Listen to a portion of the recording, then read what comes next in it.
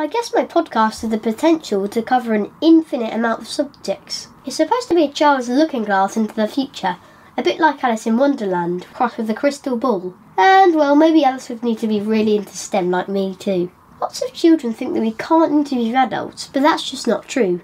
I aim to get adults thinking about the future, as well as hopefully inspire children and adults to ask questions, challenge each other in a friendly way, and use this discussion to make up their own minds about the possibilities in the future. It's exciting talking about the future and delving into different topics, thinking about all the technology and how things will develop further. It's also about reflecting on how things are now as well though. Listening to different subjects and how things may change in all different areas of our life in the future has made me reflect on the habits we have, things we take for granted, and things that we do that may not be the best in terms of creating a better future and world for children like me. It's inspired my family to make some changes in our life, but also to take some time to reflect on our world and all that goes on. I hope that my listeners will too. I suppose in summary, my podcast gives people the opportunity to dream of what the world could be like, whilst also getting them to think about what we need to do as people living on the planet to help that happen. If you're curious, like me,